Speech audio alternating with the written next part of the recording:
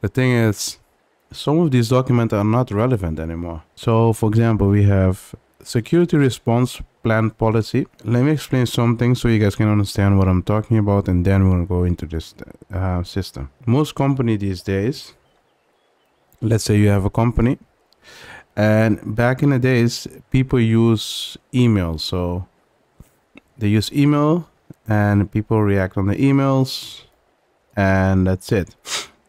The problem with email is that every employees, they have access to the email service of the company, and they get email on behalf of the name. Yeah, they get email on the domain name of the company. That's technically it. If you send an email, it's important that you meet the requirement policy of the company. That's not the problem. So back in the days, they work with email, but nowadays companies still work with emails, but they prefer to work with a ticket system. A ticket system is a system. It can be like Freshdesk or whatever. You have a lot of them out there.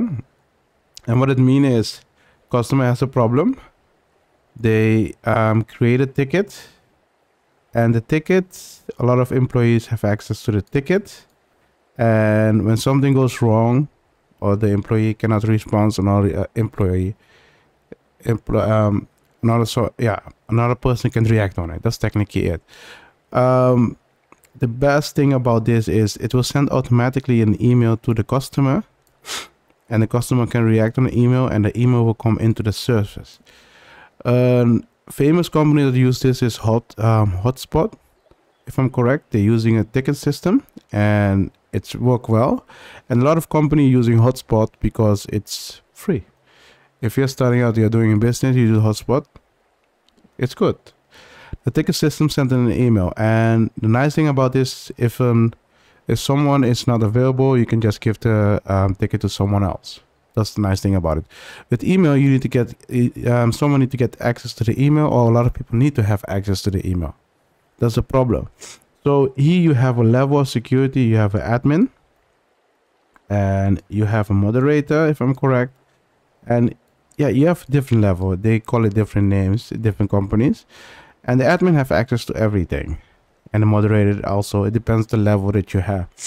And this system works really well, and a lot of companies are starting to use it. But not a lot of company knows about it. Even individuals, if they are if they have their own company and they have some people working for them, or some freelancer, they give some freelancer access, minimum access to react on ticket for the company.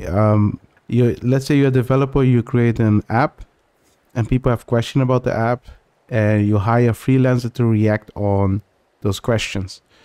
And yeah, you give them the minimum level, and they can react on it. So that's the nice thing about this system, and it will integrate with the email, and the email sent to this system. The only downside is with the system, as soon as they hack the system, and if they have admin level access, they can get every information that you have, and most of the time you don't want that. So technically they work with this ticket system, and there are a lot of ticket system out there and other ways, other systems, but this is one of them you see a lot.